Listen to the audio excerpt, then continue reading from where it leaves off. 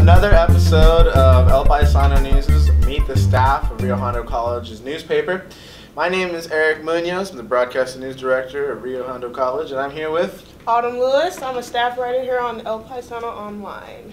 And I'm going to go ahead and ask her a couple questions today in hopes of getting to know our staff a little bit better. So our first question is always the same. What high school did you go to? I actually went to 3 high schools. So I graduated from Los Altos High School in Hacienda Heights, California. Okay. But I also went to 2 other high schools in Alabama before I moved up here. So. Okay, so you went from Alabama to Hacienda Heights? Yes. Wow, that's crazy. And then you went to my rival school because I went to Wilson. Oh.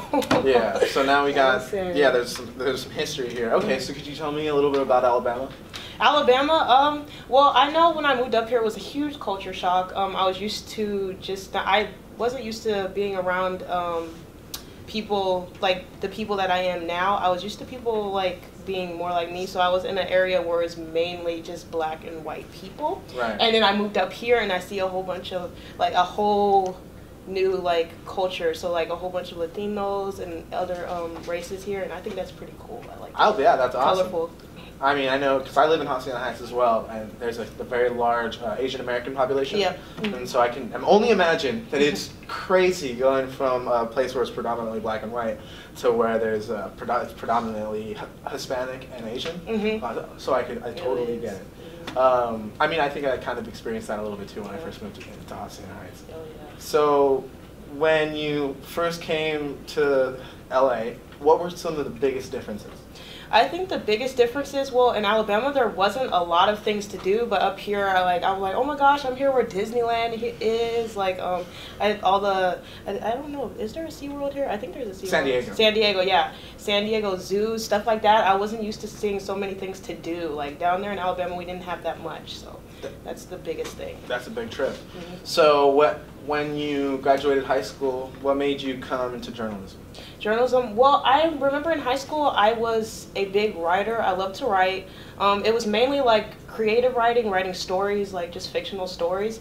I think one day I was just watching the news and I was listening to, I believe it was Melissa Harris Perry, and she's not really a journalist, she's a professor, but like just seeing her up there on TV talking about what she was passionate about, but she actually writes what she talks about, I'm like, I like that, I want to do that. So I started like getting more interested in journalism and news and that type of thing and that type of writing. Wow. Okay. Now you've been a journalist, you're on the newspaper staff. What was your favorite story that you've covered or contributed to? Well, I love that I'm with digital because, I mean, I love being on campus and talking to people on campus, but I also like that we're able to talk about, like, more things online. So I believe that, like, I guess my favorite type of stories to write are, like, arts and entertainment, like music and, like, the movies and stuff like that, writing about that. So what kind of music are you into? I'm really big on hip-hop. Okay. My favorite rapper is Drake. Okay. So like, you like kind of the more mainstream hip-hop? Mainstream, mainly, yes. Okay, cool. And like, what kind of music, what movies are you into? Movies, I'm really big into superhero movies and just like action movies, honestly. I recently went to see Justice League this past weekend and it was amazing. Yeah, you really liked it? Yeah, I did. That's awesome. So could you kind of give me like a little bit more stories on like your experiences here at the El Paisano newspaper? Well, I like it here. I remember like the first time I heard of El Paisano News, like I was like, oh my gosh, like they were sort of like the cool group that I would see come in sometimes, and they would have their little like lanyard on, and I was like, gosh, I really want to join that. I thought it was really cool. I wanted to be a part of it. It took me a couple semesters to get into it because I had to get my other education out of the way, but I finally joined and I was so excited, and I just love being in the atmosphere, like a whole bunch of writers like me and, you know, covering stories. It's cool. Like, where do you see yourself in 10 years?